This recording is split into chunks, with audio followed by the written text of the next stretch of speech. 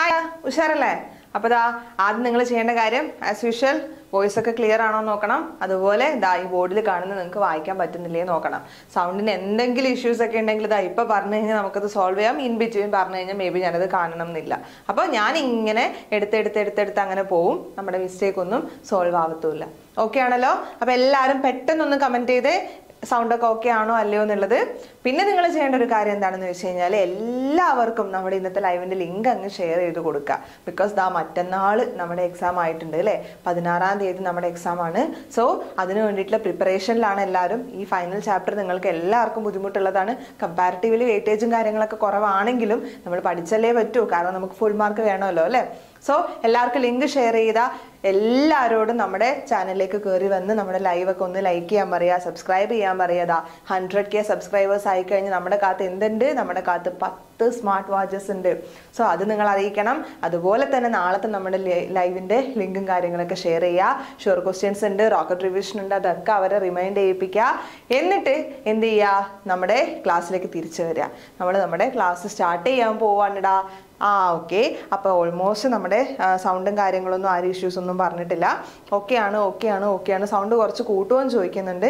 ഞാൻ സൗണ്ട് എടുത്ത് പറയാം. എല്ലാവർക്കും സെയിം ഇഷ്യൂസ് ഉണ്ടോ എന്ന് പറയണം. എന്നാൽ മാത്രമേ നമ്മുടെ ടെക്നിക്കൽ ഇഷ്യൂസ് ആണോ എന്നുള്ളത് നമുക്ക് മനസ്സിലാക്കാൻ വേണ്ടിയിട്ട് പറ്റുള്ളൂ.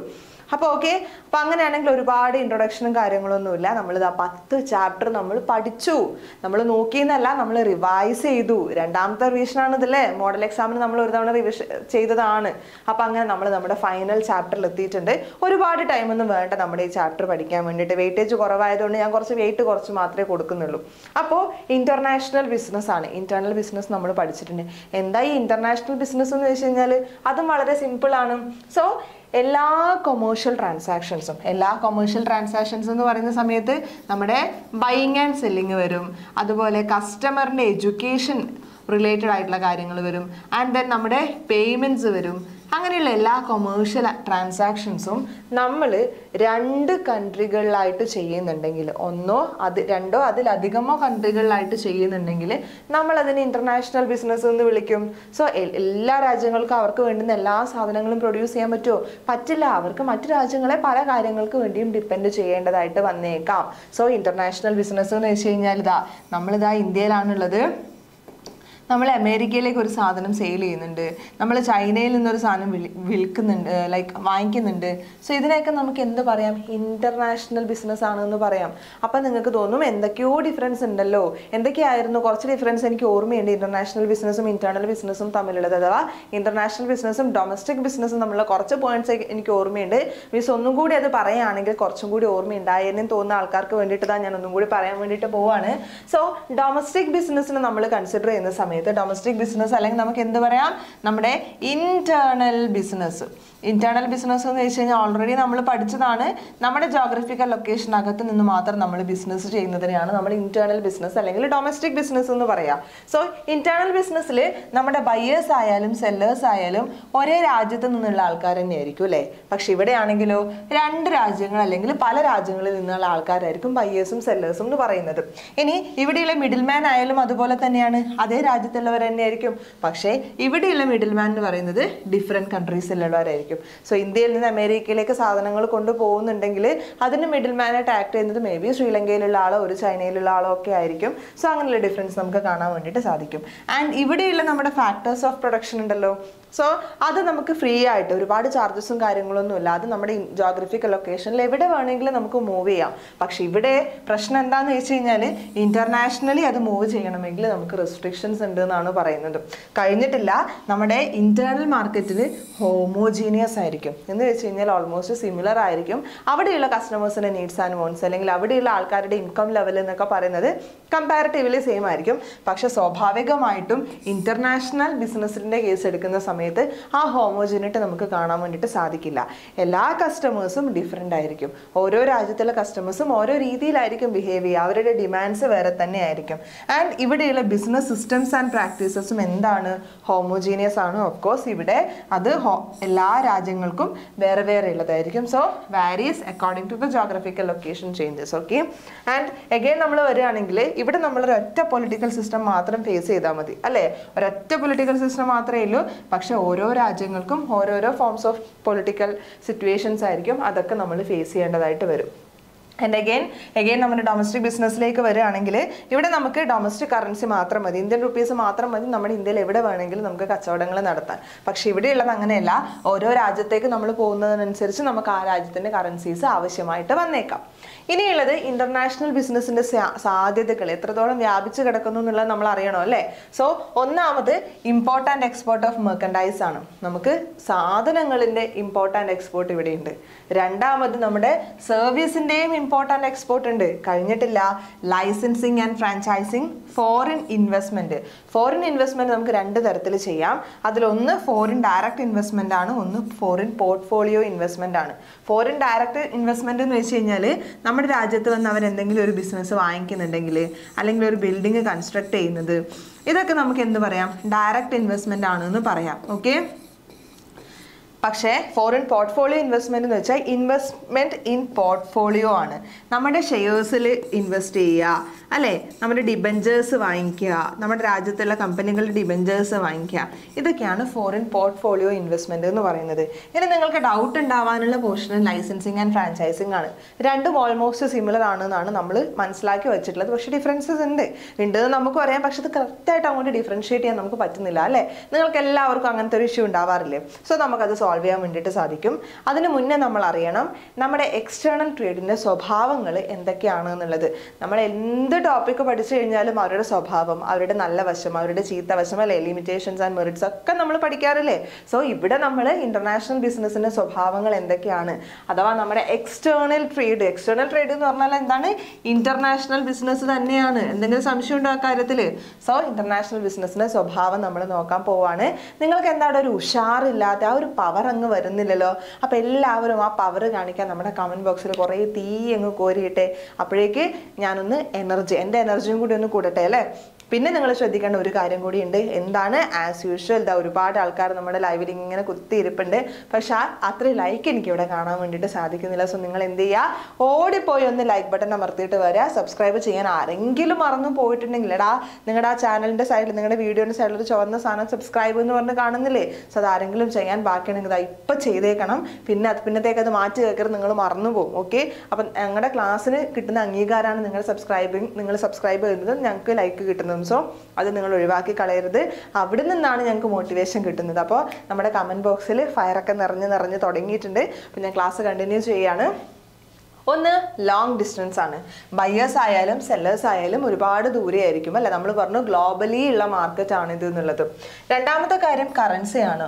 ഓരോ കൺട്രീസിനും അവരവരുടേതായിട്ടുള്ള കറൻസീസ് ഉണ്ടാവും.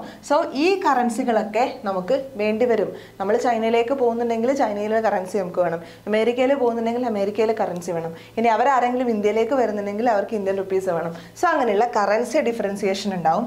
ഹൈ റിസ്ക് ആണ് അല്ലേ. കാരണം നമ്മൾ സാധനങ്ങൾ എന്താ പറയുക, മൂല്യമുള്ളതായിരിക്കും അങ്ങോട്ടും ഇങ്ങോട്ടും ട്രാൻസ്ഫർ ചെയ്യുന്നുണ്ടാവുക. ലോങ് ഡിസ്റ്റൻസിലേക്ക് നമുക്കത് ട്രാവൽ ചെയ്യണം. സോ അങ്ങനെയുള്ള കേസസിൽ റിസ്ക് കൂടുതലായിരിക്കും. ഇനി നമ്മളോട് പറയുന്നത് ഫോർമാലിറ്റീസ് കൂടുതലാണ് എന്നാണ്. ഒരുപാട് പ്രൊസീജിയേഴ്സ് വേണം, ഒരുപാട് ഡോക്യുമെന്റ്സ് വേണം. ആ പ്രൊസീജിയേഴ്സും ഡോക്യുമെന്റ്സ് ഒക്കെ നമ്മൾ പഠിക്കാൻ പോവുകയാണ് അല്ലേ ഈ ചാപ്റ്ററിൽ. സോ അതാണ് നമ്മൾ ഇമ്പോർട്ടൻസ് കൊടുക്കേണ്ടത്. So long procedures and formalities ഉണ്ടാവും. പിന്നെ നമുക്ക് നമ്മുടെ ഫോറിൻ മാർക്കറ്റ്സിനെ കുറിച്ചിട്ടുള്ള കൃത്യമായിട്ടുള്ള ഇൻഫർമേഷൻസ് ഒന്നും അറിയില്ല. നമ്മൾ പുറത്തുനിന്ന് പറഞ്ഞിട്ടുള്ള ആൾക്കാരുടെ അഭിപ്രായങ്ങളുടെ ബേസിലൊക്കെ ആയിരിക്കും പോകുന്നുണ്ടാവുക. നമ്മളവിടെ ഡയറക്റ്റ് പോയി അവിടെ കച്ചവടങ്ങളൊക്കെ ചെയ്യുന്ന സമയത്ത് മാത്രമേ നമുക്ക് എന്തറിയുള്ളൂ, അവിടെയുള്ള മാർക്കറ്റ് ഏത് നേച്ചറുള്ളതാണ്, അവർക്ക് എന്താണ് ആവശ്യം, അവർ എത്രത്തോളം സ്പെൻഡ് ചെയ്യും, അവരുടെ ഇൻകം അവരുടെ സേവിങ്സ് എത്രയാണ്, അങ്ങനെയുള്ള കാര്യങ്ങളൊക്കെ നമുക്കറിയാം നമ്മൾ ഡയറക്റ്റ് പോകുന്ന സമയത്താണ്. സോ അത്തരത്തിലുള്ളൊരു ഇഷ്യൂ നമുക്ക് ഉണ്ടാവാനുള്ള സാധ്യതയുണ്ട്. പിന്നെ ട്രാൻസ്പോർട്ടേഷൻ ആൻഡ് കമ്മ്യൂണിക്കേഷനും നമ്മൾ ശ്രദ്ധിക്കേണ്ട ഒരു കാര്യം തന്നെയാണ്. നമുക്ക് എന്തൊക്കെ ആക്സസ് ചെയ്യാൻ പറ്റും, ഒരു ഇന്റർനാഷണൽ ട്രേഡാണ് നമ്മൾ നടത്തിക്കൊണ്ടിരിക്കുന്നത്. സോ എന്തൊക്കെ മെത്തേഡ് നമുക്ക് യൂസ് ചെയ്യാം. സോ നമ്മൾ കൂടുതലും എയർവേസ് ആണ്, എന്തിനു വേണ്ടിയിട്ട്, എയർവേസും ഷിപ്പിങ്ങും ആണ് നമ്മുടെ സാധനങ്ങൾ ട്രാൻസ്പോർട്ട് ചെയ്യാൻ വേണ്ടിയിട്ട് നമ്മൾ യൂസ് ചെയ്യുന്നത്. ഓക്കെ. അങ്ങനെയാണെങ്കിൽ ഇനി നമ്മൾ നോക്കേണ്ടത് എന്തൊക്കെ രീതിയിൽ നമുക്ക് ഇന്റർനാഷണൽ ബിസിനസ്സിലേക്ക് എൻട്രി ചെയ്യാൻ പറ്റും എന്നുള്ളതാണ്. ഒന്ന്, നമുക്ക് എക്സ്പോർട്ടിങ് ആൻഡ് ഇമ്പോർട്ടിങ് ചെയ്യാം, കോൺട്രാക്ട് മാനുഫാക്ചറിങ് ചെയ്യാം, ലൈസൻസിങ് ആൻഡ് ഫ്രാഞ്ചൈസിങ് ചെയ്യാം, ജോയിന്റ് വെഞ്ചേഴ്സ് ചെയ്യാം, ഹോളി ഓൺലി സബ്സിഡിയറീസ് ആവാം. സോ ഇത്രയും മെത്തേഡ്സ് യൂസ് ചെയ്തിട്ട് നമുക്ക് എന്ത് ചെയ്യാം, ഇന്റർനാഷണൽ ട്രേഡ് ചെയ്യാം. സോ ഇതിൽ നിന്നും കൂടി പോയി കഴിഞ്ഞാൽ എന്ത് ചോദിക്കുന്നറിയോ, ഓരോന്നും ഇൻഡിവിജ്വലി ഒരു 2 to 3 മാർക്സിന് ചോദിക്കാം. ഓക്കെ, ഇൻഡിവിജ്വലി ഒരു 3 to 4 മാർക്സ് 2 to 4 മാർക്സിന് ചോദിക്കാം കേട്ടോ. ഓക്കെ, ഇൻഡിവിജ്വലി ചോദിക്കാം. പിന്നെ ഇവിടെ നമ്മുടെ ഓക്കെ, അത് ഞാൻ ആ ടോപ്പിക് എത്തുമ്പോഴേക്ക് പറഞ്ഞുതരാം. ആൻഡ് ഇത് മൊത്തമായിട്ട് ഒരു 5 മാർക്സിന് ചോദിച്ചേക്കാം. വളരെ ലീസ്റ്റ് സാധ്യതയുള്ളൊരു ടോപ്പിക്കാണ്. 5 മാർക്കിനൊക്കെ ഇത് മൊത്തം ചോദിക്കാന്നുള്ളത്. ഇൻഡിവിജ്വലി മാത്രമേ ചോദിക്കാറുള്ളൂ. അപ്പം നമുക്ക് തുടങ്ങാം. എക്സ്പോർട്ടിങ് ആൻഡ് ഇമ്പോർട്ടിങ് എന്താണെന്നുള്ളത് ഓൾറെഡി നിങ്ങൾക്ക് അറിയാവുന്ന കാര്യമാണ്. പുതുതായിട്ട് നമ്മളൊന്നും പഠിക്കുന്നില്ല. എക്സ്പോർട്ടിങ് എന്ന് വെച്ച് കഴിഞ്ഞാൽ നമ്മൾ നമ്മുടെ കയ്യിലുള്ള ഗുഡ്സ് മറ്റൊരു രാജ്യത്തേക്ക് വിൽക്കുന്നുണ്ടെങ്കിൽ നമ്മൾ അതിന് എന്ത് പറയും? എക്സ്പോർട്ടിങ് ആണെന്ന് പറയും അല്ലേ? അപ്പോൾ നമ്മൾ ഇന്ത്യയിലാണ്, ഓക്കെ, ആൻഡ് നമ്മൾ ചൈനയിലേക്ക് നമ്മുടെ സാധനങ്ങൾ സെയിൽ ചെയ്യുന്നുണ്ടെങ്കിൽ നമ്മൾ അതിന് എന്ത് പറയും? നമ്മളതിനെ എക്സ്പോർട്ട് എന്ന് പറയും, അല്ലെങ്കിൽ എക്സ്പോർട്ടിങ് എന്ന് പറയും. ഇനി അതേ നമ്മൾ മറ്റൊരു രാജ്യത്ത് നിന്ന്, നമ്മൾ ചൈനയിൽ നിന്ന് എന്തെങ്കിലും സാധനങ്ങൾ പർച്ചേസ് ചെയ്യുന്നുണ്ടെങ്കിൽ, ഓക്കെ, ചൈനയിൽ നിന്ന് എന്തെങ്കിലും നമ്മൾ പർച്ചേസ് ചെയ്ത് കഴിഞ്ഞാൽ അതിന് നമ്മൾ എന്ത് പറയും? അതിന് നമ്മൾ ഇമ്പോർട്ട് എന്ന് പറയും. ക്ലിയർ ആണല്ലോ? ഇതിൽ ക്ലാരിറ്റിയുടെ പ്രശ്നങ്ങളൊന്നും ഉണ്ടാവാൻ സാധ്യതയില്ല. പ്രശ്നങ്ങൾ വരുന്നത് ഇവിടെയൊക്കെയാണ് അല്ലേ? കോൺട്രാക്ട് മാനുഫാക്ചറിങ് എന്താണെന്നുള്ളതാണ് ഇനി നമ്മൾ നോക്കാൻ പോകുന്നത്. സോ നമ്മൾ എന്ത് ചെയ്യുന്നത് വെച്ച് കഴിഞ്ഞാൽ നമുക്കൊരു അമേരിക്കയിൽ നമുക്കൊരു മാർക്കറ്റ് എസ്റ്റാബ്ലിഷ് ചെയ്യണം. സോ നമ്മൾ എന്ത് ചെയ്യും? അവിടുത്തെ ലോക്കൽ മാർക്കറ്റിനെ അല്ലെങ്കിൽ ലോക്കൽ മാനുഫാക്ചേഴ്സിനെ കോൺടാക്ട് ചെയ്യും. എന്നിട്ട് അവരോട് പറയും നമുക്ക് ആവശ്യമുള്ള കുറച്ച് കോമ്പോണൻസ് നമുക്ക് പ്രൊഡ്യൂസ് ചെയ്ത് തരണം. നമ്മൾ സ്പെസിഫിക്കേഷൻസും കാര്യങ്ങളൊക്കെ പറയും. സോ അവരെന്ത് ചെയ്യും? നമ്മൾ പറഞ്ഞതുപോലെ നമുക്ക് സാധനങ്ങൾ പ്രൊഡ്യൂസ് ചെയ്യും. സോ അവരും, അതായത് അവിടെയുള്ള ലോക്കൽ മാനുഫാക്ചേഴ്സും നമ്മളും തമ്മിലൊരു കോൺട്രാക്ട് വെക്കുന്നതിനെയാണ് നമ്മൾ കോൺട്രാക്ട് മാനുഫാക്ചറിങ് എന്ന് പറയുന്നത്. നമുക്കിതിനെ ഔട്ട്സോഴ്സിംഗ് എന്ന് വിളിക്കാം. സോ കോൺട്രാക്ട് മാനുഫാക്ചറിങ് നമുക്ക് പലതരത്തിൽ ചെയ്യാം. അതിൽ ഒന്നാമത്തേതാണ് പ്രൊഡക്ഷൻ ഓഫ് സെർട്ടൈൻ കോമ്പോണൻസ്. ചില പാർട്സ് മാത്രമേ നമ്മൾ അവരെ കൊണ്ട് പ്രൊഡ്യൂസ് ചെയ്യിപ്പിക്കുന്നുള്ളൂ. ഇനി അതല്ലെങ്കിൽ നമ്മൾ എന്ത് ചെയ്യാണ്? നമ്മുടെ കയ്യിൽ തന്നെ എല്ലാ സാധനങ്ങളും ഉണ്ട്. അത് അസംബിൾ ചെയ്യണമെങ്കിൽ നമുക്ക് അവരുടെ ടെക്നോളജി ആവശ്യമാണ്, അവരുടെ ഹെൽപ്പ് ആവശ്യമാണ്. സോ അത് നമ്മൾ അവരെ കൊണ്ട് ചെയ്യിപ്പിക്കണം. ഇനി അതല്ലെങ്കിൽ കംപ്ലീറ്റ് മാനുഫാക്ചർ നമുക്ക് അവരെ കൊണ്ട് ചെയ്യിപ്പിക്കാൻ വേണ്ടിയിട്ട് പറ്റും.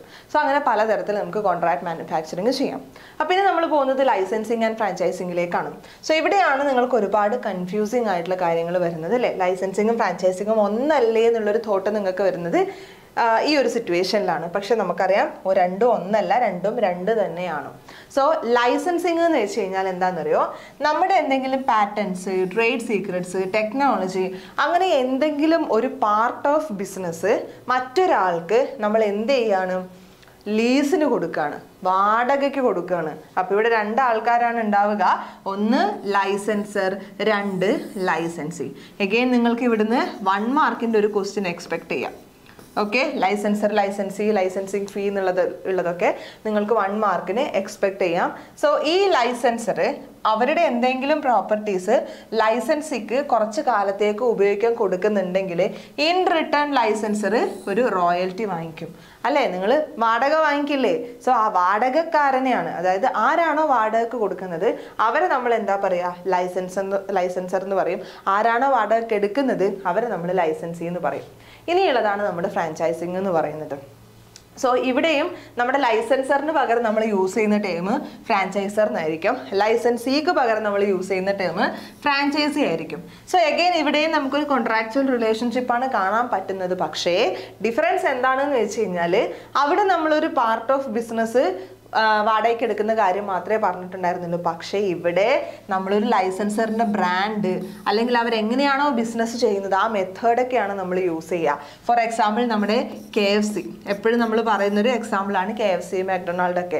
എവിടെ പോയി KFC കഴിച്ചാലും നമുക്ക് ഒരേ ടേസ്റ്റാണ്. ബിക്കോസ് അവിടെ അവർ ഫ്രാഞ്ചൈസിങ് ആണ് ചെയ്യുന്നത്, അവരുടെ എൻ്റയർ ബിസിനസ് തന്നെ മറ്റൊരാൾക്ക് കൊടുക്കുന്നുണ്ട്.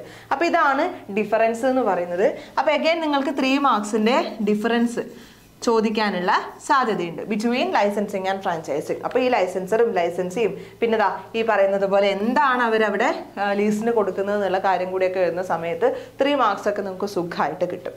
ഇനി നമ്മൾ പറയാൻ പോകുന്നത് നമ്മുടെ ജോയിൻറ്റ് വെഞ്ചേഴ്സിനെ കുറിച്ചിട്ടാണ്.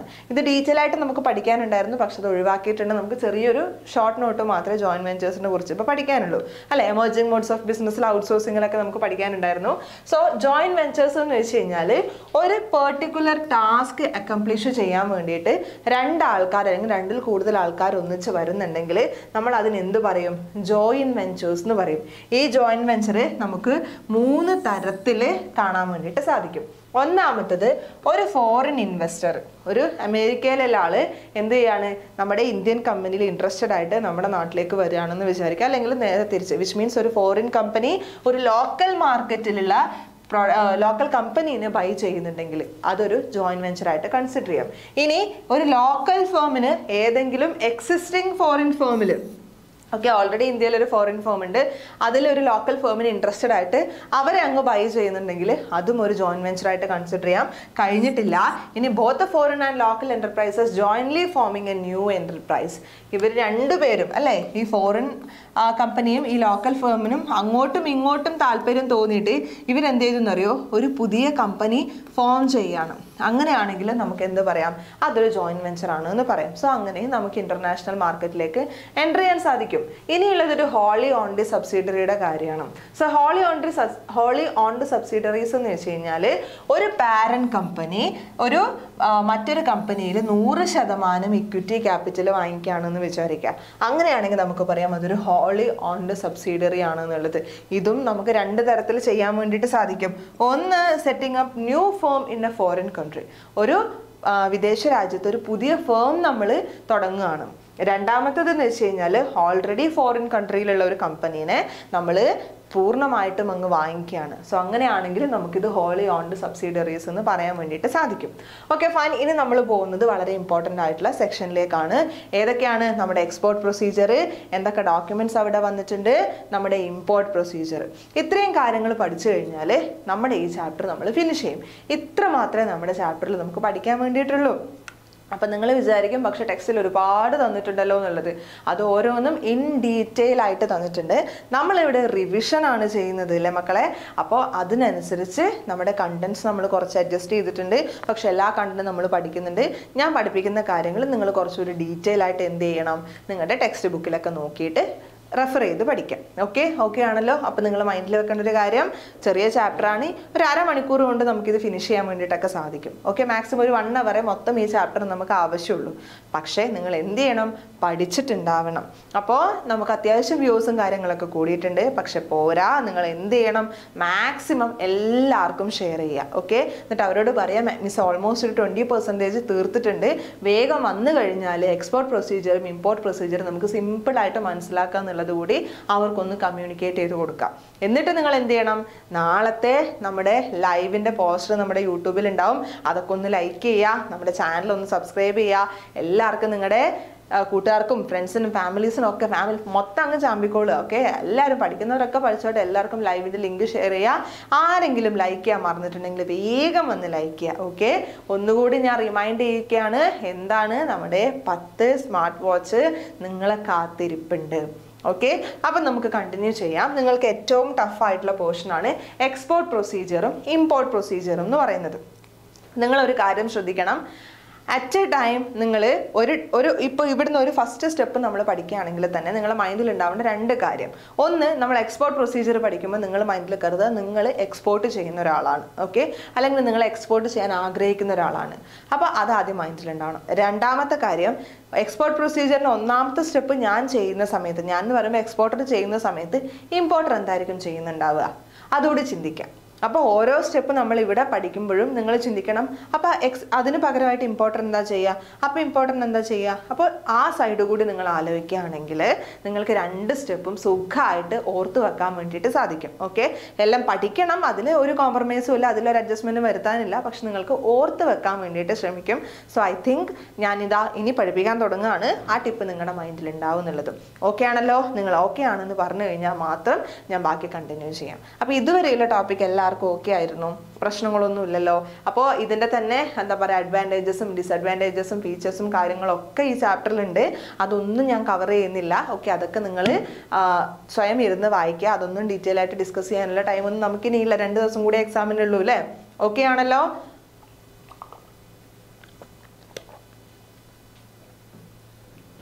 യെസ്, അപ്പോൾ നിങ്ങൾ ഓക്കെ ആണെന്ന് പറഞ്ഞു കഴിഞ്ഞാൽ നമുക്ക് കണ്ടിന്യൂ ചെയ്യാം. ഓക്കെ, അപ്പോൾ ഇനി നമുക്ക് പഠിക്കാനുള്ളത് export procedure, documents, import procedure, പിന്നെ നമ്മുടെ വേൾഡ് ട്രേഡ് ഓർഗനൈസേഷൻ, IMF, അങ്ങനെയുള്ള കുറച്ച് കാര്യങ്ങളും കൂടി പഠിച്ചു കഴിഞ്ഞാൽ, കുറച്ച് ക്വസ്റ്റ്യൻസും കൂടി ഡിസ്കസ് ചെയ്ത് കഴിഞ്ഞാൽ നമ്മുടെ ഈ ചാപ്റ്റർ നമ്മൾ ഫിനിഷ് ചെയ്യും. വിച്ച് മീൻസ് നമ്മുടെ എല്ലാ ചാപ്റ്ററും നമ്മൾ ഡിസ്കസ് ചെയ്ത് തീരും അല്ലേ. ഓക്കെ, അപ്പോൾ ഇതുവരെയുള്ള ടോപ്പിക് ഓക്കെ ആണെന്ന് പറയുന്നുണ്ട്. അപ്പോൾ ഞാൻ കണ്ടിന്യൂ ചെയ്യാൻ പോവാണ്. Export procedure. ആദ്യം നമുക്ക് എന്താ കിട്ടേണ്ടത്? നമുക്കൊരു റെസിപ്റ്റ് ഓഫ് എൻക്വയറി കിട്ടണം അല്ലേ. അതായത് നമ്മുടെ ഗുഡ്സ് വാങ്ങിക്കാൻ താല്പര്യം ഉണ്ടെന്ന് പറഞ്ഞിട്ട് ആരെങ്കിലുമൊക്കെ വരണം. അങ്ങനെ വന്നു കഴിഞ്ഞാൽ നമ്മൾ അവർക്ക് എന്ത് ചെയ്യും? കൊട്ടേഷൻസ് സെൻഡ് ചെയ്യും. കൊട്ടേഷൻസ് സെൻഡ് ചെയ്യുന്നത് വെച്ച് കഴിഞ്ഞാൽ നമ്മുടെ ഗുഡ്സിൻ്റെ ഡീറ്റെയിൽസ് ഒക്കെ നമ്മൾ അവരുമായിട്ട് ഷെയർ ചെയ്യും. ഇനി രണ്ടാമത് നമുക്ക് കിട്ടേണ്ടത് എന്താണെന്ന് അറിയോ? Receipt of order or intent. നമ്മളിവിടെ കൊട്ടേഷൻസ് സെൻഡ് ചെയ്തു അല്ലേ, ആർക്ക്? ഇമ്പോർട്ടർക്ക്. സോ ഇമ്പോർട്ടർക്ക് നമ്മുടെ സാധനങ്ങളൊക്കെ ഇഷ്ടപ്പെട്ടു, മൂപ്പര് വാങ്ങിക്കാൻ വേണ്ടി റെഡി ആയിട്ടുണ്ട്. അങ്ങനെ മൂപ്പര് നമുക്ക് ഓക്കെ എനിക്ക് താല്പര്യമുണ്ട് എന്ന് പറഞ്ഞിട്ട് ഒരു ഓർഡർ നമുക്ക് തരും. സോ അതിലെന്തൊക്കെ ഉണ്ടാവും? അവർ ആവശ്യമുള്ള ഗുഡ്സ്, മേ ബി എത്ര ഗുഡ്സാണ് അവർ ഓർഡർ ചെയ്യാൻ പോകുന്നത്, അതിൻ്റെ പ്രൈസ്, അവർക്ക് ഓക്കെ ആയിട്ടുള്ള പ്രൈസ് എത്രയാണ്, ഏത് ഡേറ്റിലേക്കാണ് അവർക്ക് അത് ആവശ്യമുള്ളത്, അങ്ങനെയുള്ള എല്ലാ ഡീറ്റെയിൽസും ഇവിടെ ഉണ്ടാവും നമ്മുടെ റെസിപ്റ്റ് ലൈക്ക് ഇൻറ്റൻറ്റിൽ അല്ലെങ്കിൽ ഓർഡറിൽ ഉണ്ടാവും. ഇനി നമ്മൾ ചെയ്യേണ്ടത്, നമ്മൾ വെറുതെ അങ്ങനെ ആരെങ്കിലുമൊക്കെ ഗുഡ്സ് വാങ്ങിക്കാമെന്ന് പറഞ്ഞു കഴിഞ്ഞാൽ അത് പ്രൊഡ്യൂസ് ചെയ്ത് കയറ്റുമതി ചെയ്യാൻ പറ്റുമോ? ഇല്ല. അവർക്ക് ക്രെഡിറ്റ് വർത്തനെസ് ഉണ്ടോ എന്ന് നമ്മൾ അറിയണം അല്ലേ. അവർക്ക് നമ്മൾ പറയുന്ന എമൗണ്ട് പേ ചെയ്യാനുള്ള കപ്പാസിറ്റി ഉണ്ടോ എന്നുള്ളത് അറിയണം. അത് കഴിഞ്ഞതിന് ശേഷം ഓക്കെ അത് ഉണ്ട്, അവർ ഓക്കെ ആണ്, അവർ നമുക്ക് പേയ്മെൻ്റ് ഒക്കെ കൃത്യമായിട്ട് ചെയ്യുമെന്ന് മനസ്സിലായാൽ നമ്മൾ എന്ത് ചെയ്യണം? എക്സ്പോർട്ട് ലൈസൻസ് എടുക്കണം. അതിനുള്ള പ്രൊസീജിയേഴ്സ് ഉണ്ട് കേട്ടോ. എക്സ്പോർട്ട് ലൈസൻസിനുള്ള പ്രൊസീജിയേഴ്സ് ഉണ്ട്. അത് നമ്മൾ നമ്മുടെ ഫസ്റ്റ് ക്ലാസ്സിലൊക്കെ ഡിസ്കസ് ചെയ്തിട്ടുണ്ട്. അപ്പോൾ ആ പ്രൊസീജിയേഴ്സ് നിങ്ങൾ എന്തായാലും പഠിക്കണം. ഇനിയുള്ളത് നമുക്ക് പ്രീ ഷിപ്മെൻറ്റ് ഫിനാൻസ് വേണം. എന്തിനാണ്? അവർ പറഞ്ഞിട്ടുള്ള സാധനങ്ങൾ പ്രൊഡ്യൂസ് ചെയ്യണമെങ്കിൽ നമുക്ക് കുറച്ച് ചിലവില്ലേ. സോ ഷിപ്മെൻറ്റ് ചെയ്യുന്നതിന് മുന്നേ നമുക്ക് ആര് ക്യാഷ് തരണം? നമ്മുടെ ഇമ്പോർട്ടർ ആ ഫിനാൻസ് അറേഞ്ച് ചെയ്ത് തരണം. ചിന്തിക്കണം അപ്പോൾ ഇമ്പോർട്ടർ എന്ത് ചെയ്യുന്നുണ്ടാവും എന്നുള്ളത്. ഇനി നമ്മൾ ചെയ്യേണ്ടത് സാധനങ്ങൾ പ്രൊഡ്യൂസ് ചെയ്യുക, അല്ലെങ്കിൽ മറ്റെവിടെന്നെങ്കിലും നമ്മൾ സാധനങ്ങൾ അറേഞ്ച് ചെയ്യുക. കാരണം അവർക്ക് കയറ്റുമതി അയക്കേണ്ട, കയറ്റുമതി ചെയ്യേണ്ടുന്ന സമയമൊക്കെ വരാൻ പോവുകയാണ്. ഇനി നമുക്ക് പ്രീ ഷിപ്മെൻറ്റ് ഇൻസ്പെക്ഷൻ വേണം. നമുക്ക് വെറുതെ സാധനങ്ങൾ പ്രൊഡ്യൂസ് ചെയ്ത് മറ്റു രാജ്യങ്ങളിലേക്ക് കയറ്റുമതി ചെയ്യാനൊന്നും പറ്റില്ല. അതിനൊരു സ്റ്റാൻഡേർഡ് ഉണ്ട്. ആ സ്റ്റാൻഡേർഡിനനുസരിച്ചിട്ട് വേണം നമ്മൾ സാധനങ്ങൾ പ്രൊഡ്യൂസ് ചെയ്യാൻ വേണ്ടിയിട്ടും കയറ്റുമതി ചെയ്യാൻ വേണ്ടിയിട്ടും. സോ നമുക്ക് എന്ത് ചെയ്യണം? നമ്മുടെ ഗുഡ്സ് ഒക്കെ ഇൻസ്പെക്ട് ചെയ്ത് കസ്റ്റംസ് അതോറിറ്റീസ് നമുക്കൊരു ഇൻസ്പെക്ഷൻ സർട്ടിഫിക്കറ്റ് തരണം. സോ സർട്ടിഫിക്കറ്റ്സ് ഒക്കെ വന്ന് തുടങ്ങുകയാണ്. ഇത് കഴിഞ്ഞാൽ നമ്മൾ ചെയ്യേണ്ട അടുത്ത കാര്യം എക്സൈസ് ക്ലിയറൻസ് ആണ്. നമ്മൾ എന്ത് ഗുഡ്സ് പ്രൊഡ്യൂസ് ചെയ്യുന്നുണ്ടെങ്കിലും ആ ഗുഡ്സിന് വേണ്ടിയിട്ട് നമ്മൾ യൂസ് ചെയ്തിട്ടുള്ള മെറ്റീരിയൽസ് ഉണ്ടല്ലോ, അതിന് നമ്മൾ എക്സൈസ് ഡ്യൂട്ടി കൊടുക്കണം എന്നാണ് നമ്മുടെ സെൻട്രൽ എക്സൈസ് താരിഫ് ആക്ട് പറയുന്നത്. സോ നമ്മൾ എക്സ്പോർട്ട് ക്ലിയറൻസ് ചെയ്യണം. അത് കഴിഞ്ഞ് നമുക്കൊരു സർട്ടിഫിക്കറ്റ് ഓഫ് ഒറിജിൻ ആണ് ഒബ്റ്റെയിൻ ചെയ്യേണ്ടത്. അഗെയിൻ സർട്ടിഫിക്കറ്റ്സ് ഇവിടെ വന്നിട്ടുണ്ട്, ഓർത്ത് വെക്കുക. സോ സർട്ടിഫിക്കറ്റ് ഓഫ് ഒറിജിൻ നമുക്ക് ഒബ്റ്റെയിൻ ചെയ്യണം. ഉത്ഭവ സർട്ടിഫിക്കറ്റ് എന്നുള്ള പേരിൽ തന്നെ ഉണ്ട്. എന്തായിരിക്കും സർട്ടിഫിക്കറ്റ് ഓഫ് ഒറിജിൻ എന്നുള്ളത്? സോ എവിടെ നിന്നാണോ സാധനങ്ങൾ എക്സ്പോർട്ട് ചെയ്യുന്നത് അവിടെ തന്നെയാണ് യഥാർത്ഥത്തിൽ ആ സാധനങ്ങൾ ഉണ്ടാക്കിയിട്ടുള്ളത് എന്ന് കാണിക്കുന്ന സർട്ടിഫിക്കറ്റ് ആണ് സർട്ടിഫിക്കറ്റ് ഓഫ് ഒറിജിൻ എന്ന് പറയുന്നത്. അത് കഴിഞ്ഞാൽ നമ്മൾ എന്ത് ചെയ്യണം? നമ്മുടെ സാധനങ്ങൾ വെക്കാൻ ഷിപ്പിൽ സ്പേസ് വേണ്ടേ? ആ സ്പേസ് നമ്മൾ റിസർവ് ചെയ്യണം.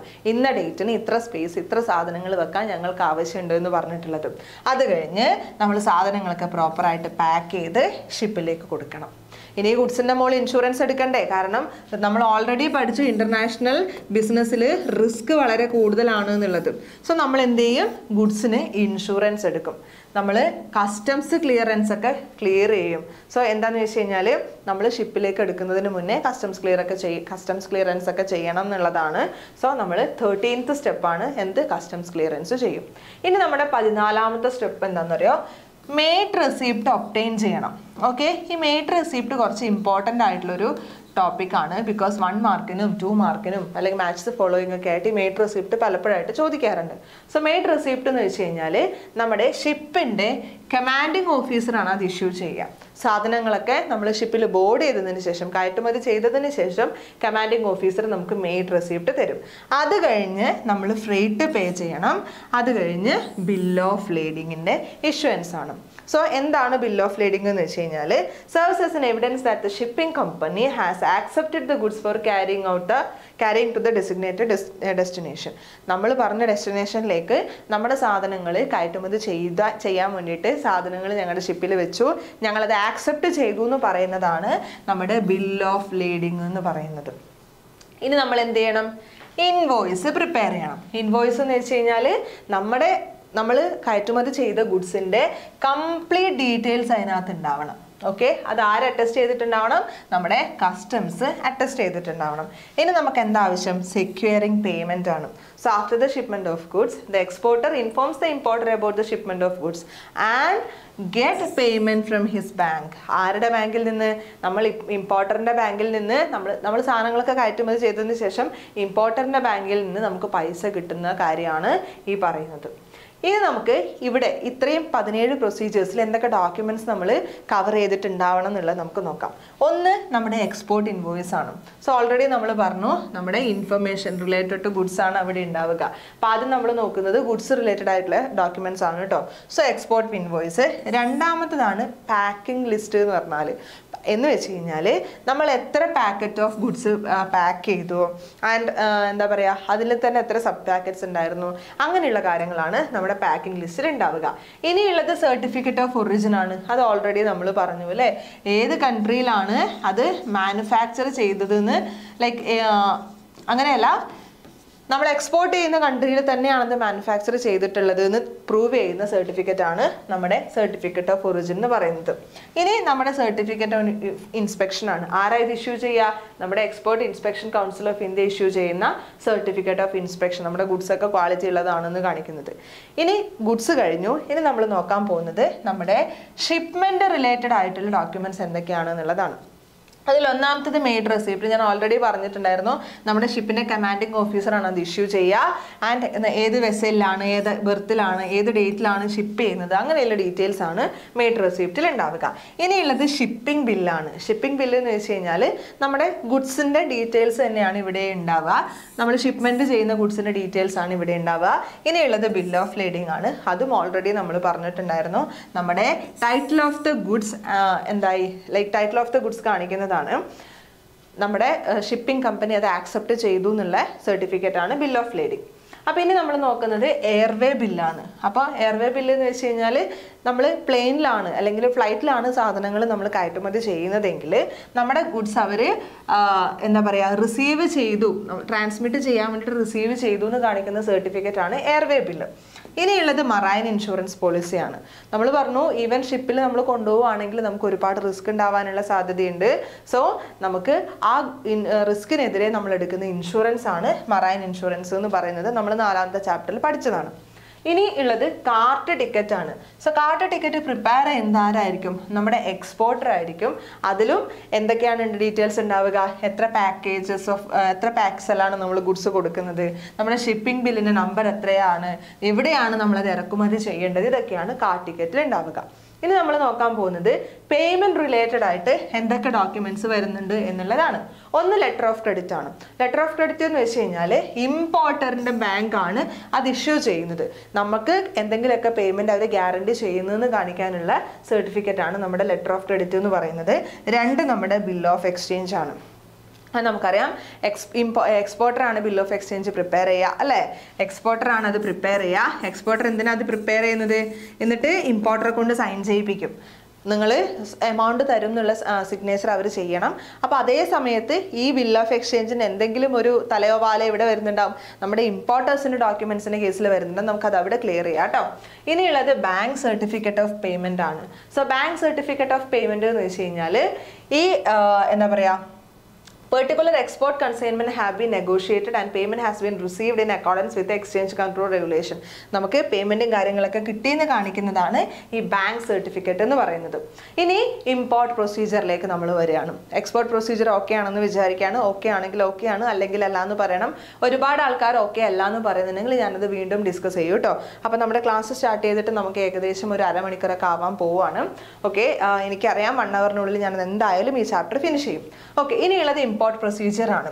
ആദ്യം ട്രേഡ് എൻക്വയറി ആണ്. അപ്പോൾ എക്സ്പോർട്ടർ ഇപ്പോൾ എന്തായിരിക്കും ചെയ്തിട്ടുണ്ടാവുക നമ്മൾ പഠിച്ചു, അത് നിങ്ങളുടെ മൈൻഡിൽ ഉണ്ടാവണം.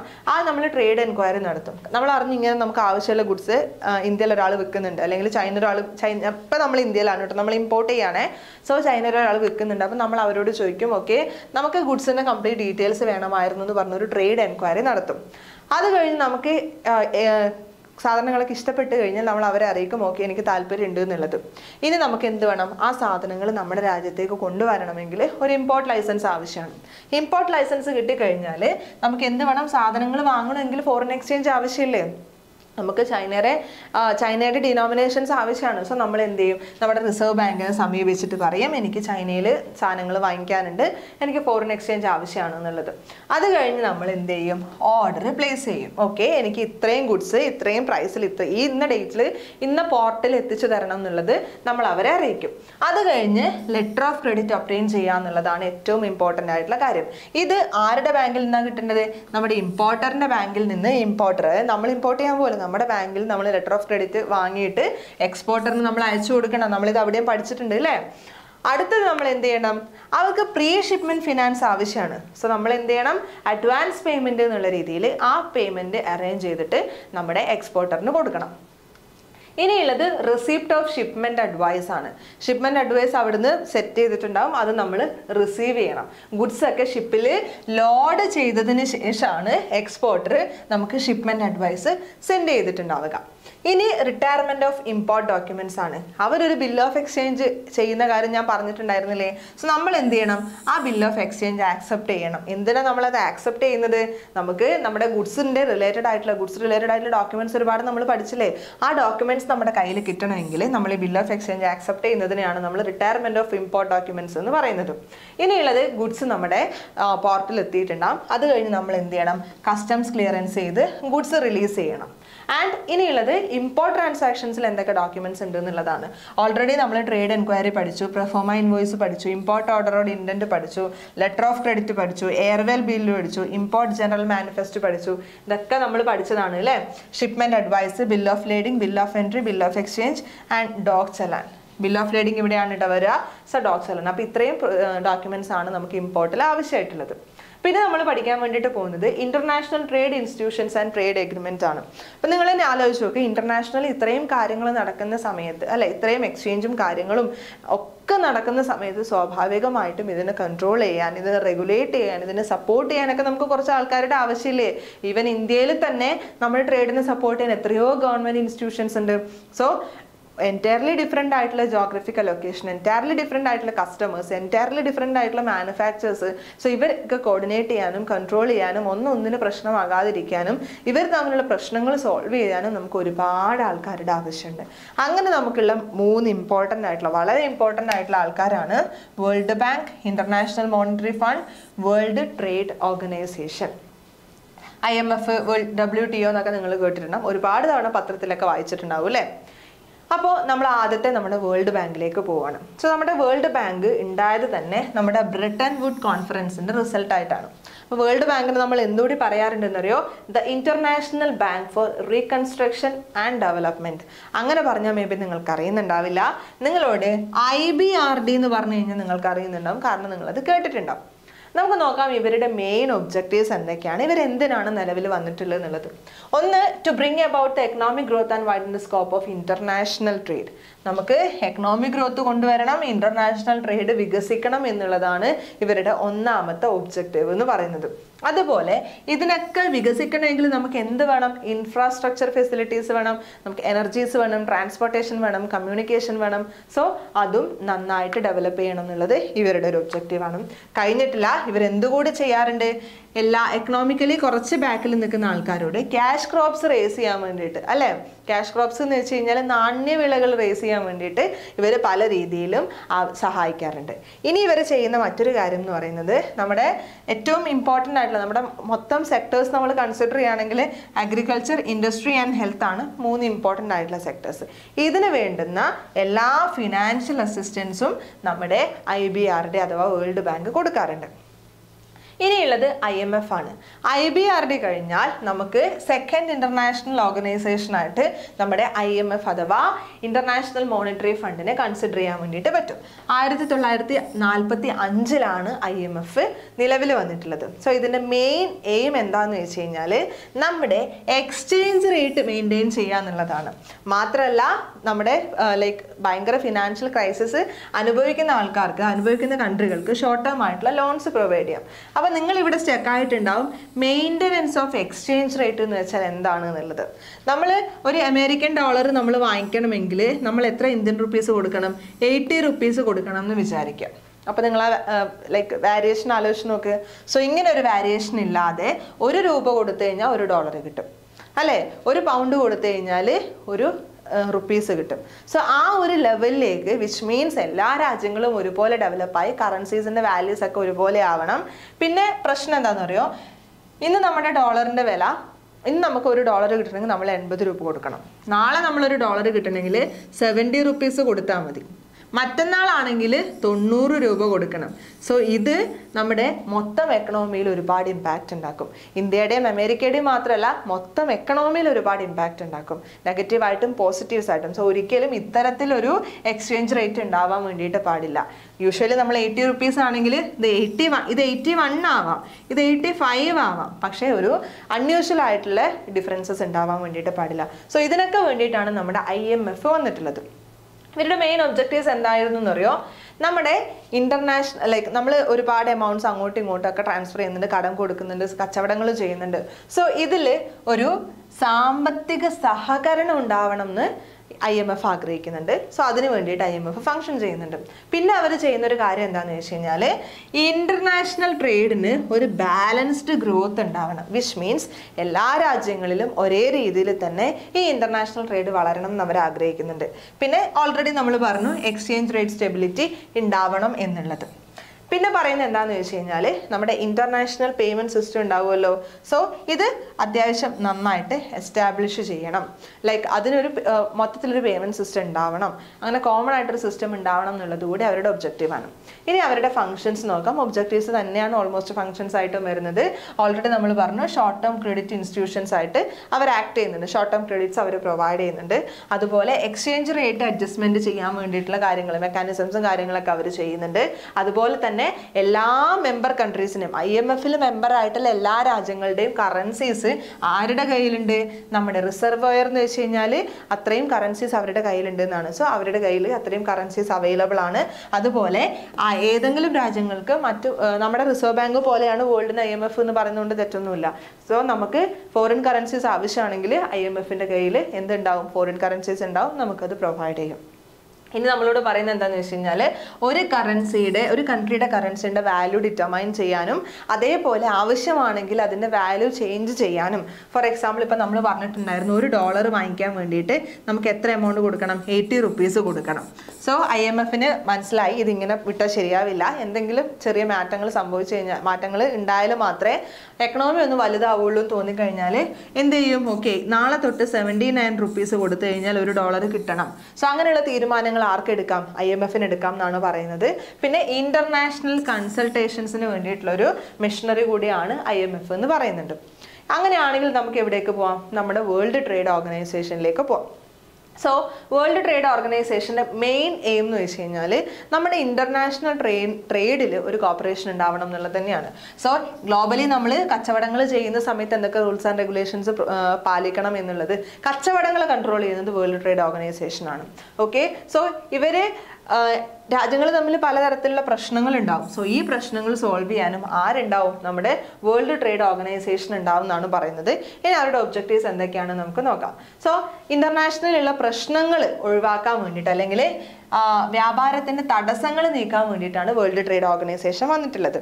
ഒന്നുകൂടി ക്ലിയർ ആക്കി പറയുകയാണെങ്കിൽ, ഇപ്പോൾ നമ്മൾ ഇന്ത്യയിൽ നിന്ന് അമേരിക്കയിലേക്ക് സാധനങ്ങൾ കയറ്റുമതി ചെയ്യണമെങ്കിൽ ക്വാണ്ടിറ്റിയിൽ റെസ്ട്രിക്ഷൻസ് ഉണ്ടാവും. ഇത്ര സാധനങ്ങൾ മാത്രമേ കൊണ്ടുവരാൻ പാടുള്ളൂ, ഇത്ര പ്രൈസിൻ്റെത് മാത്രമേ കൊണ്ടുവരാൻ വേണ്ടി പാടുള്ളൂ, അതിന് ഇന്ന ക്വാളിറ്റീസ് ഉണ്ടാവണം, ഇതിന് ടാക്സ് ഇത്ര തരണം, അല്ലെങ്കിൽ അതിന് താരിഫ് ഇത്ര തരണം, എക്സൈസ് ഡ്യൂട്ടി ഇത്ര തരണം, അങ്ങനെയുള്ള ഒരുപാട് പ്രൊസീജിയേഴ്സ് ഈ രാജ്യങ്ങൾ തമ്മിലുണ്ടാവും. സോ ഇങ്ങനെ ഒരുപാട് പ്രൊസീജിയേഴ്സ് ഉള്ളതുകൊണ്ട് പല രാജ്യങ്ങളിലും പോയി കച്ചവടങ്ങൾ ചെയ്യാൻ സാധിക്കില്ല, അവിടുന്ന് സാധനങ്ങൾ വാങ്ങിച്ച് അവരുടെ ലൈഫ് ബെറ്റർ ആക്കാൻ സാധിക്കില്ല.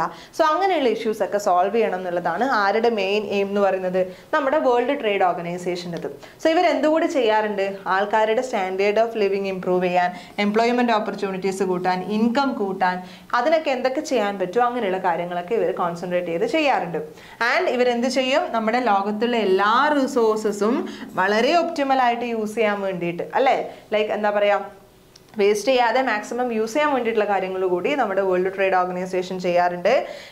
നല്ല രീതിയിലുള്ള ഒരു ട്രേഡിംഗ് സിസ്റ്റം ഉണ്ടാക്കിയെടുക്കാൻ, ഒരുപാട് കാലം നിലനിൽക്കുന്ന അല്ലെങ്കിൽ ആർക്കും ബുദ്ധിമുട്ടില്ലാത്തൊരു trading system ഉണ്ടാക്കിയെടുക്കാനും world trade organisation ശ്രമിക്കാറുണ്ട്.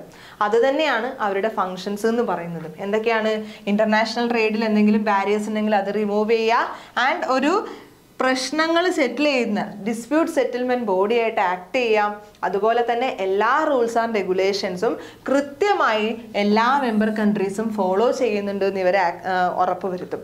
അതൊന്നും കൂടാതെ തന്നെ ഒരു ഇന്റർനാഷണൽ ട്രേഡിന് ഒരു commonly accepted code of conduct, അതായത് ഇങ്ങനെ ട്രേഡ് ചെയ്യണം, അങ്ങനെ ട്രേഡ് ചെയ്യണം, അങ്ങനെ കുറേ റൂൾസ് ആൻഡ് റെഗുലേഷൻസ് ഉണ്ടാവുമല്ലോ. സോ എല്ലാവരും ആക്സെപ്റ്റ് ചെയ്യുന്ന അത്തരത്തിലുള്ള ഒരു കോഡ് ഓഫ് കണ്ടക്ട്, എങ്ങനെ ട്രേഡ് ചെയ്യണം എന്നുള്ള കുറച്ച് പ്രിൻസിപ്പിൾസ് ഉണ്ടാക്കാനും ആര് മറന്നിട്ടില്ല, വേൾഡ് ട്രേഡ് ഓർഗനൈസേഷൻ മറന്നിട്ടില്ല. സോ അതും അവരുടെ ഫംഗ്ഷന്റെ പരിധിയിൽ പെടുന്ന കാര്യങ്ങളാണ്. സോ നമ്മുടെ എന്താ പറയുക, ലൈക്ക് ഗ്ലോബൽ എക്കണോമിക് കണ്ടീഷനിൽ അല്ലെങ്കിൽ ഗ്ലോബൽ എക്കണോമിക് പോളിസീസ് മേക്ക് ചെയ്യുന്ന സമയത്ത് എന്തെങ്കിലും അസിസ്റ്റൻസ് നമ്മുടെ IMFൻ്റെയും IBRDയുടെ ഒക്കെ ആവശ്യമുണ്ടെങ്കിൽ അവരെ കൺസൾട്ട് ചെയ്ത് അതുകൂടി വാങ്ങിക്കുന്നതാണ് പറയുന്നത്. അപ്പോൾ ഇനി നമുക്ക് എന്തിലേക്ക് പോകാം, കുറച്ച് ക്വസ്റ്റ്യൻസിലേക്ക് പോകാം. അപ്പോൾ ഇതിൽ നിന്ന് യൂഷ്വലി 8 മാർക്സിൻ്റെ ക്വസ്റ്റ്യൻസ് വരുന്നുണ്ടെങ്കിൽ അതൊന്ന് ഇമ്പോർട്ട് പ്രൊസീജിയറും ഒന്ന് എക്സ്പോർട്ട് പ്രൊസീജിയറും ആയിരിക്കും കേട്ടോ. അപ്പോൾ അതല്ലാണ്ട് മറ്റ് 8 മാർക്സിൻ്റെ ക്വസ്റ്റ്യൻസ് ഒന്നും ഇവിടുന്ന് ചോദിക്കാനില്ല. നമുക്ക് കുറച്ച് 4 മാർക്കിൻ്റെ ക്വസ്റ്റ്യൻസ് ഏതൊക്കെയാണെന്ന് നോക്കാം. ഒന്ന്, explain the term contract manufacturing, right any 3 advantages of it. So contract manufacturing എന്താണെന്ന് നമ്മൾ പഠിച്ചിട്ടുണ്ട്. ഓൾറെഡി ഞാൻ പറഞ്ഞു അഡ്വാൻറ്റേജസും ഡിസഡ്വാൻറ്റേജസും ഒന്നും ഞാൻ ഡീറ്റെയിൽ ആയിട്ട് ഡിസ്കസ് ചെയ്യില്ല, ബിക്കോസ് അത്രയും ടൈമൊന്നും നമുക്കില്ല. സോ കോൺട്രാക്ട് മാനുഫാക്ചറിങ് എന്താണെന്ന് എഴുതണം. അഡ്വാൻറ്റേജസ് മാത്രം ചോദിച്ചതാണെങ്കിലും ഒരു 2 ലൈൻസ് എന്ത് ചെയ്യുക, കോൺട്രാക്ട് മാനുഫാക്ചറിങ് എന്താണെന്ന് എഴുതണം. എന്നിട്ടാണ് അതിൻ്റെ ഏതെങ്കിലും 3 അഡ്വാൻറ്റേജസ് എഴുതേണ്ടത്. ഇനി നമ്മളോട് ചോദിച്ചിട്ടുള്ളത് list out any 4 difference between domestic business and international business. വളരെ ഈസിയാണ് അല്ലേ, ഡൊമസ്റ്റിക് ബിസിനസ്സും ഇന്റർനാഷണൽ ബിസിനസ്സും തമ്മിലുള്ള ഏതെങ്കിലും 4 ഡിഫറൻസസ് ആണ്. എന്തൊക്കെ നിങ്ങൾക്ക് എഴുതാം, ബയേഴ്സ് ആൻഡ് സെല്ലേഴ്സ് സെയിം കൺട്രീസിൽ നിന്നാണോ എന്നുള്ളത്, ആൻഡ് അതേപോലെ തന്നെ മിഡിൽ മാൻസിൻ്റെ കാര്യം എഴുതാം, കഴിഞ്ഞിട്ടില്ല ഫാക്ടേഴ്സ് ഓഫ് പ്രൊഡക്ഷൻ്റെ കാര്യം എഴുതാം അല്ലേ, ആൻഡ് പിന്നെ നിങ്ങൾക്ക് എന്ത് എഴുതാം, റിസ്കിൻ്റെ കാര്യം എഴുതാം. അങ്ങനെ ഒരുപാട് പോയിന്റ്സ് വെച്ച് നിങ്ങൾക്ക് ഡിഫറൻഷ്യേറ്റ് ചെയ്യാം. നിങ്ങൾക്ക് ഈസി ആയിട്ട് ഓർത്തു വെക്കാൻ പറ്റുന്ന, അല്ലെങ്കിൽ അത്യാവശ്യം നന്നായിട്ട് അത് എക്സ്പ്ലെയിൻ ചെയ്യാം, അല്ലെങ്കിൽ അത്യാവശ്യം നന്നായിട്ട് ആ ഡിഫറൻസ് നമുക്ക് കാണിച്ചു കൊടുക്കാൻ പറ്റും, ഡിഫറൻഷ്യേറ്റ് ചെയ്യാൻ പറ്റുന്ന കഴിവുള്ള പോയിന്റ്സിനെ വേണം നിങ്ങൾ ഇവിടെ പ്രസൻറ്റ് ചെയ്യാൻ വേണ്ടിയിട്ട്. നമുക്ക് എപ്പോഴും പോയിന്റ്സ് എഴുതുന്ന സമയത്ത് സപ്പോർട്ടിംഗ് ആയിട്ടുള്ള പോയിന്റ്സ് ഉണ്ടാവും, കോർ ആയിട്ടുള്ള പോയിന്റ്സ് ഉണ്ടാവും. സോ 4 മാർക്കിനൊക്കെ ചോദിക്കുന്ന സമയത്ത് എപ്പോഴും നമ്മൾ കോർ ആയിട്ടുള്ള പോയിന്റ്സ് വേണം എഴുതാൻ വേണ്ടിയിട്ട്. അടുത്ത ചോദ്യം, explain the following. Made receipt എന്താണെന്നും ബിൽ ഓഫ് ലേഡിംഗ് എന്താണെന്നും എക്സ്പ്ലെയിൻ ചെയ്യണം. വളരെ സിമ്പിളാണ്, നിങ്ങളത് ഡീറ്റെയിൽ ആയിട്ട് എക്സ്പ്ലെയിൻ ചെയ്തോളൂ. പക്ഷെ നിങ്ങൾ അതിലൊരു കാര്യം ശ്രദ്ധിക്കേണ്ടത് ഇതാണ്, നമ്മുടെ ബിൽ ഓഫ് ലേഡിംഗ് നമ്മൾ പ്രിപ്പയർ ചെയ്യുന്നത് നമ്മുടെ മെയ്ഡ് റെസീപ്റ്റിൻ്റെ ബേസിസിലാണ്. സോ എക്സ്പ്ലെയിൻ ചെയ്യുന്ന കൂട്ടത്തിൽ ലാസ്റ്റ് സെൻറ്റൻസ് ആയിട്ട് നമ്മൾ ഇതുകൂടി എഴുതണം. അതായത് മെയ്ഡ് റെസിപ്റ്റ് എന്താണ്, ബിൽ ഓഫ് ലേഡിംഗ് എന്താണെന്ന് എഴുതുക, എന്നിട്ട് പറയാം bill of lading is prepared and issued based on made receipt. അടുത്ത ചോദ്യത്തിലേക്ക് നമുക്ക് പോകാം. 3 മാർക്കിൻ്റെ ചോദ്യമാണ്. Differentiate between licensing and franchising. ഞാൻ പറഞ്ഞിട്ടുണ്ടായിരുന്നു ഇത് എന്തായാലും നമുക്ക് ചോദിക്കാൻ സാധ്യതയുള്ളൊരു ക്വസ്റ്റ്യൻ ആണ് എന്നുള്ളത് അല്ലേ. അപ്പം നിങ്ങൾ എന്തൊക്കെ എഴുതണം, നമ്മുടെ ലൈസൻസറിൻ്റെ കാര്യം എഴുതണം, അതേപോലെ ലൈസൻസിയുടെ കാര്യം എഴുതണം, ദെൻ അവർ എന്താണ് ലീസിന് കൊടുക്കുന്നതെന്ന് എഴുതണം, നമ്മുടെ ഫ്രാഞ്ചൈസിങ്ങിൻ്റെ കേസിലാണെങ്കിൽ നമുക്കറിയാം ആ പ്രത്യേകം പറഞ്ഞിട്ടുള്ള ബ്രാൻഡ് അല്ലെങ്കിൽ അവരുടെ ബിസിനസ് മെത്തേഡ് തന്നെ അവർ ഷെയർ ചെയ്യാറുണ്ട്. പക്ഷെ ലൈസൻസിൻ്റെ കേസിലാണെങ്കിൽ നമ്മൾ പാറ്റൻറ്റ് അങ്ങനെ പാർട്ട് ഓഫ് ബിസിനസ് മാത്രമേ നമ്മൾ ഷെയർ ചെയ്യാറുള്ളൂ. സോ അതൊക്കെ ഇൻക്ലൂഡ് ചെയ്തുകൊണ്ട് ഡിഫറൻസസ് എഴുതുക. അടുത്ത ചോദ്യം, write a report on contract manufacturing in international business. Already അതിൻ്റെ അഡ്വാൻറ്റേജസ് നമ്മൾ കണ്ടു. എന്താണ് കോൺട്രാക്ട് മാനുഫാക്ചറിങ് എന്ന് എഴുതുക. ഓക്കെ, വാട്ട് ഈസ് ഇറ്റ് എന്ന് എഴുതുക ആദ്യം. എന്നിട്ട് 3 മാർക്കിൻ്റെ ആണ്. ഇതിന് നിങ്ങൾക്ക് 1 മാർക്കേ കിട്ടുള്ളൂ.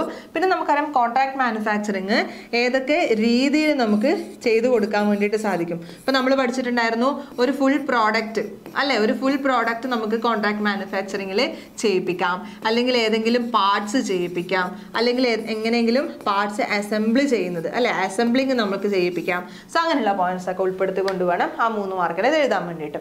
അടുത്ത ചോദ്യം, right in 3 reasons for international business.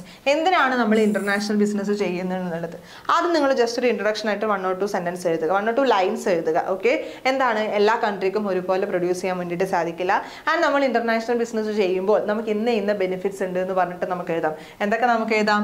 നമുക്ക് റിസോഴ്സസ് കൂടും അല്ലേ, റിസോഴ്സസ് കൂടും എന്ന് എഴുതുക. എംപ്ലോയ്മെന്റ് ഓപ്പർച്യൂണിറ്റീസിന്റെ കേസ് എഴുതുക. എക്കണോമിക് ഡെവലപ്മെന്റ് കൂടും. ഒരുപാട് ഉണ്ട്. അതിലേതെങ്കിലുമൊക്കെ നിങ്ങൾക്ക് ഓക്കെ ആണെന്ന് തോന്നുന്നു. ഇതൊക്കെ ജനറൽ ആയിട്ട് നമുക്ക് എഴുതാൻ പറ്റുന്ന കാര്യങ്ങളാണ് അല്ലേ. അടുത്ത ചോദ്യം, briefly explain the objectives of international monetary fund. നമ്മുടെ IMFന്റെ ഒബ്ജക്റ്റീവ്സ് 3 മാർക്കിന് ചോദിച്ചിട്ടുണ്ട്. 3 മാർക്കിന് ലിസ്റ്റ് ഔട്ട് ചെയ്യാം, ഡീറ്റെയിൽ ആയിട്ട് എക്സ്പ്ലെയിൻ ചെയ്യാം. ലിസ്റ്റ് ഔട്ട് ചെയ്യുന്നതാണെങ്കിൽ നിങ്ങൾ എന്ത് ചെയ്യണം? 6 പോയിന്റ്സ് എങ്കിലും list out ചെയ്തിട്ടുണ്ടാവണം. Half mark each ആയിരിക്കും കിട്ടുക. അപ്പോൾ ഇത്രയും പറഞ്ഞിട്ടുള്ളതൊക്കെ ഓക്കെ ആണല്ലോ. ഓക്കെ ആണെങ്കിൽ ഓക്കെ ആണെന്ന് പറഞ്ഞിട്ട് നിങ്ങൾ കമന്റ് ചെയ്യുക. അങ്ങനെയാണെങ്കിൽ മാത്രം ഞാൻ അടുത്ത സെക്ഷനിലേക്ക് പോവാം. ഇനി നമുക്ക് 2 മാർക്സിന്റെ കുറച്ച് ക്വസ്റ്റ്യൻസും 1 മാർക്കിന്റെ ക്വസ്റ്റ്യൻസും കൂടി കംപ്ലീറ്റ് ചെയ്ത് കഴിഞ്ഞാൽ നമ്മുടെ ചാപ്റ്ററിന്റെ ഡിസ്കഷൻ തീരുന്നതായിരിക്കും. ഓക്കെ, അപ്പോൾ ഓക്കെ ആണെന്ന് കമന്റ് ചെയ്യാൻ. ഞാൻ ഇത്തിരി വെള്ളം കുടിക്കുന്നുണ്ട്.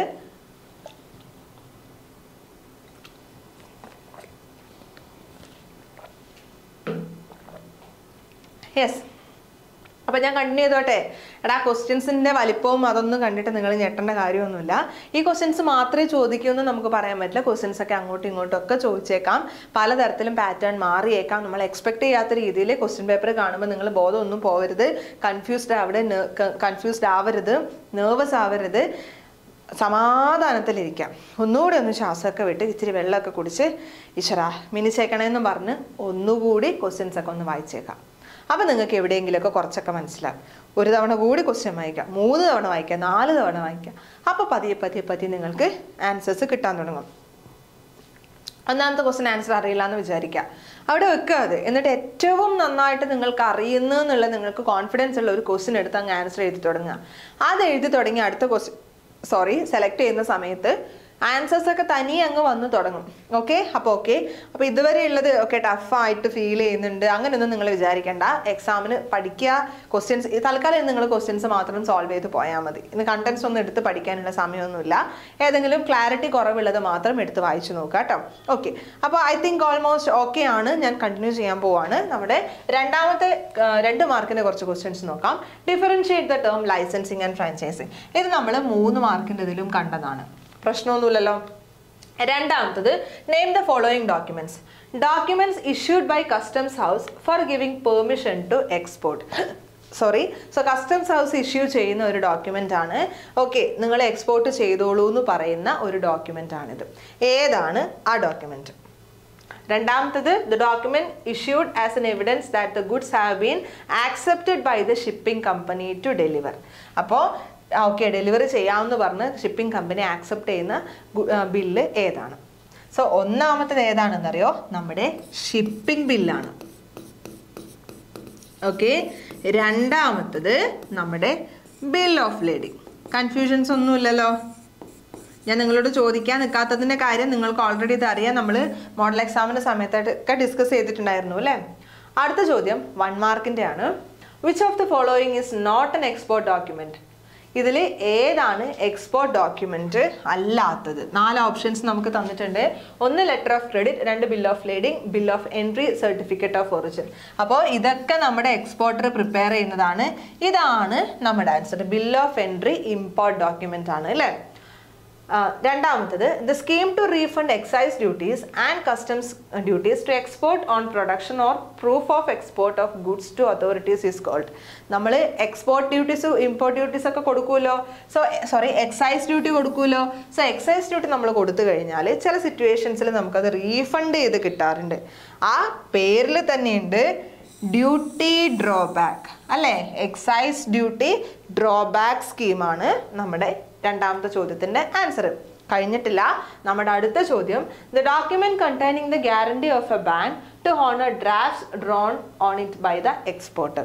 സോ ബാങ്ക് നമുക്ക് ഗ്യാരണ്ടി തരുന്നില്ലേ എക്സ്പോർട്ടർക്ക് കൊടുക്കുന്നത്? ആ ഗ്യാരണ്ടിന് നമ്മൾ പറയുന്ന പേരെന്താണെന്നുള്ളതാണ്. അപ്പോൾ നമുക്കറിയാം വളരെ സിമ്പിൾ ആയിട്ടുള്ള ചോദ്യമാണ് ലെറ്റർ ഓഫ് ക്രെഡിറ്റ്. ഇവിടെ ഞാൻ ആൻസർ തന്നിട്ടുണ്ട്. അപ്പോൾ പിന്നെ സ്വാഭാവികമായിട്ടും നിങ്ങളോട് ഞാൻ ആൻസർ എന്താണെന്ന് ചോദിക്കുന്നത് വേസ്റ്റ് ഓഫ് ടൈം അല്ലേ? അടുത്തത് വാട്ട് ഈസ് ട്രിപ്പ് എന്നാണ്. നമ്മുടെ വയനാട്ടിൽ ട്രിപ്പ് പോകുന്നു അല്ലെങ്കിൽ ലൈക്ക് ഇടുക്കിയിൽ ട്രിപ്പ് പോകുന്നു എന്നുള്ള ട്രിപ്പാണോ? അല്ല. നമുക്ക് ട്രിപ്പ് നമ്മളിവിടെ എവിടെയോ പഠിക്കുന്നുണ്ട്. ട്രിപ്പ് എക്സ്പാൻഡ് ചെയ്യാനാണ് നിങ്ങളോട് ചോദിക്കുന്നത്. വാട്ട് ഈസ് ട്രിപ്പ് എന്ന് പറഞ്ഞിട്ട് നിങ്ങളോട് ചോദിച്ചു കഴിഞ്ഞാൽ ട്രിപ്പ് എക്സ്പാൻഡ് ചെയ്യാണ് വേണ്ടത്. എന്താണ് trip? Trade related aspects of intellectual property ആണ് ട്രിപ്പ് എന്ന് പറയുന്നത്. അപ്പോൾ ഇത് നമ്മൾ ഇതുവരെ ഡിസ്കസ് ചെയ്യാത്തൊരു പോർഷനാണ്. സോ ഇതും കൂടി നിങ്ങളുടെ മൈൻഡിൽ നിങ്ങൾ കീപ്പ് ചെയ്യാം. അപ്പോൾ ഇത്രയാണ് നമ്മുടെ ഇന്റർനാഷണൽ ബിസിനസ് എന്നുള്ള ടോപ്പിക്കിൽ നമുക്ക് പഠിക്കാനുള്ളത്. അപ്പോൾ നിങ്ങൾ ആലോചിക്കും മക്കളെ, നമ്മൾ എന്ന് തുടങ്ങിയതാണ്? 10-ാം തീയതി രാത്രി തുടങ്ങിയതാണ് അല്ലേ? ഒന്നാമത്തെ ചാപ്റ്റർ വെച്ച് നമ്മൾ തുടങ്ങി. നമ്മുടെ 14-ാം തീയതി രാത്രിയായി നമ്മുടെ 11 ചാപ്റ്റർ നമ്മൾ അത്യാവശ്യം തരക്കേടില്ലാതെ തന്നെ നമ്മൾ ഡിസ്കസ് ചെയ്തിട്ടുണ്ട് അല്ലേ? അപ്പോൾ ഐ തിങ്ക് നിങ്ങൾക്ക് ഓൾമോസ്റ്റ് ഓക്കെ ആണെന്നുള്ളത്. നിങ്ങൾ ഒട്ടും പാനിക് ആവേണ്ട. നാളെ രാവിലെയും നാളെ രാത്രിയൊക്കെ നമ്മുടെ ബിസിനസ്സിൻ്റെ ഷുവർ ക്വസ്റ്റ്യൻ സീരീസ് ഉണ്ടാവും. 2 പാർട്ടായിട്ട് എല്ലാ ചാപ്റ്റേഴ്സിനും ഷുവർ ക്വസ്റ്റ്യൻ സീരീസ് ഉണ്ടാവും. അത് കഴിഞ്ഞ് എക്സാമിൻ്റെ അന്ന് രാവിലെ നമുക്ക് റോക്കറ്റ് റിവിഷൻ ഒക്കെ ഉണ്ടാവും. അപ്പോൾ നിങ്ങൾ ഒന്നുകൊണ്ടും വറീഡ് ആവണ്ട. ഇനി ബാക്കി എല്ലാ സബ്ജക്റ്റും നിങ്ങൾ മറന്നേക്ക്, തൽക്കാലം ഒക്കെ അവിടെ വെച്ചേക്ക്. 16-ാം തീയതിയുള്ള നമ്മുടെ എക്സാമിൽ മാത്രം നിങ്ങൾ കോൺസെൻട്രേറ്റ് ചെയ്യുക. അത് കഴിഞ്ഞിട്ട് മതി ഇനി ബാക്കിയുള്ള സബ്ജക്റ്റിൻ്റെ പ്രിപ്പറേഷനൊക്കെ. അപ്പോൾ ഇതുവരെ പഠിക്കാത്ത ആളായാലും പഠിച്ചിപ്പോൾ തുടങ്ങിയിട്ടുള്ള ആൾക്കാരായാലും ഒക്കെ നല്ല കോൺഫിഡൻ്റ് ആയിട്ടിരിക്കുക. അറിയുന്നത് എന്താണെന്ന് വെച്ചാൽ എഴുതിയിട്ട് വരിക. ഓക്കെ, നമ്മുടെ കരിയർ ഡിറ്റർമൈൻ ചെയ്യുന്നൊരു കാര്യമാണ്. ഇപ്പോഴാണ് നിങ്ങൾക്ക് നന്നായിട്ട് പെർഫോം ചെയ്യാൻ പറ്റേണ്ടത്. ഓക്കെ, നിങ്ങളുടെ മാക്സിമം ഔട്ട്പുട്ട് നിങ്ങൾ കാണിക്കുക. പോയത് പോട്ടെ, പക്ഷേ ഒരു തരത്തിലും നമുക്ക് അറിയുന്നത് നമ്മൾ മിസ് ചെയ്യരുത്. ക്വസ്റ്റ്യൻസ് വായിച്ച് കൺഫ്യൂസ്ഡ് ആവരുത്. അപ്പോൾ ഓക്കെ, അത് റിലേറ്റഡ് ആയിട്ടുള്ള കാര്യങ്ങളൊക്കെ നമുക്ക് ഷുവർ ക്വസ്റ്റ്യൻ്റെ ദിവസം കാണാം. അപ്പോൾ ചാപ്റ്റേഴ്സിൽ ഏതെങ്കിലും ഡൗട്ട്സ് ഉണ്ടെങ്കിൽ അതൊക്കെ ക്ലിയർ ചെയ്യുക. ഷുവർ ക്വസ്റ്റ്യൻ സീരീസിലേക്ക് നിങ്ങൾ നാളെ രാവിലെ തൊട്ട് കടക്കുകയാണ്. അവിടത്തേക്ക് വരുന്ന സമയത്ത് എല്ലാം സോൾവ് ചെയ്തിട്ടുണ്ടാവണം. എല്ലാ പ്രശ്നങ്ങളും ഇതുവരെയുള്ള ചാപ്റ്റേഴ്സിൻ്റെ ഇഷ്യൂസ് ഒക്കെ സോൾവ് ചെയ്തിട്ടുണ്ടാവണം. ഇനി നമ്മൾ ക്വസ്റ്റ്യൻ ആൻസേഴ്സ് മാത്രമാണ് പഠിക്കാൻ വേണ്ടിയിട്ട് പോകുന്നത്.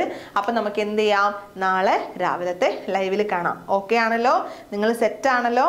ഓക്കെ, അപ്പോൾ എല്ലാവർക്കും ഗുഡ് നൈറ്റ്. എല്ലാവരും നന്നായിട്ടിരുന്ന് പഠിക്കുക. സമാധാനത്തോടെ കിടന്നുറങ്ങുക. പഠിച്ചത്രയും മതിയടാ. മിസ്സേ ടെൻഷൻ കൺഫ്യൂഷൻ അതിൻ്റെ ഒന്നും ആവശ്യമില്ല. സെറ്റായിട്ടിരിക്കാം. അപ്പം നമ്മൾ അടുത്ത ക്ലാസ്സിൽ കാണാൻ പോവുമല്ലേ? യെസ്. അപ്പോൾ ഷുവർ ക്വസ്റ്റ്യൻ സീരീസിൽ നമുക്ക് വീണ്ടും കാണാം. Bye bye.